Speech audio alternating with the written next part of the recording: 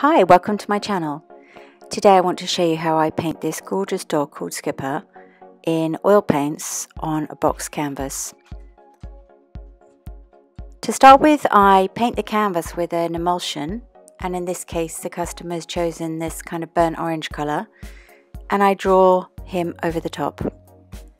And then I fill in the whole of the dog with white acrylic, which I then use as a base to start to paint onto with my oil paints.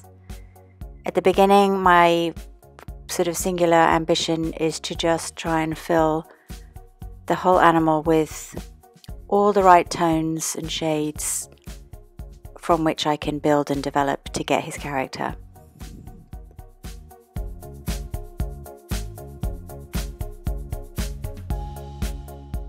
So at this stage, I'm painting, layering into my wet paint, and you can move it around and blend over it and start to get some texture of fur.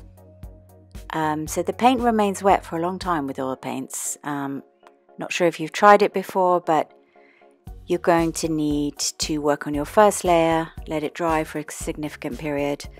And with oil paints, it's really learning about what effects you can achieve at what level of dryness. So Skipper's taking shape, and he really starts to come alive when you get the personality with the eyes and the nose and his little mouth. I've done about 3 sessions on this where I've been working into the paint where it's sort of semi-wet. I left the painting to dry for about a week, and I kept looking at him, and I felt he looked a little bit stern, and he's a really sweet dog. In fact, he is my neighbour's dog, and I thought that isn't quite Skipper. And I realised that I had his eyes a little bit too small, which made him look quite stern. So at this stage, I spent a very, very, very long time redoing his eyes. So with oil paints, obviously you can layer quite easily, and I was able to make the adjustments that I needed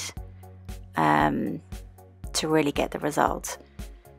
The eyes are absolutely crucial. Obviously, you know, if you get that wrong, it's just not the right animal.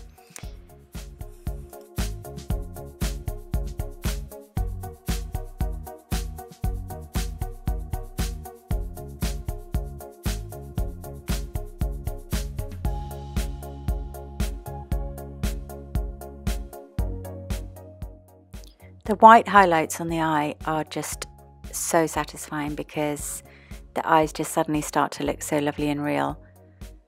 I'm really getting into the details here, and I am a bit of a detail freak, so I don't know if you've watched any of my other videos, but I am detail orientated, let's say. That's how I roll.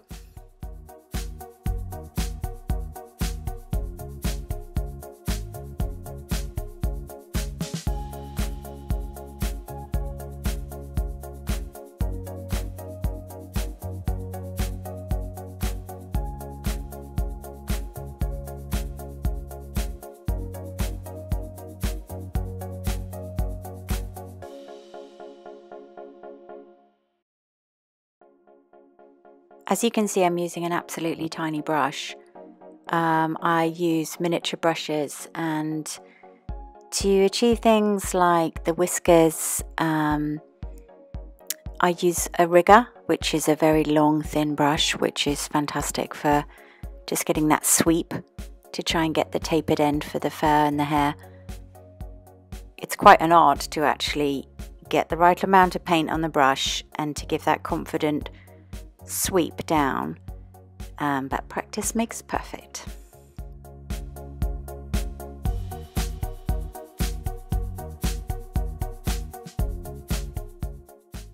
Using different brushes and different directions of brush strokes is what really helps you achieve the effect of fur, especially around the outside of the dog, so that you can get that lovely fluffy haze.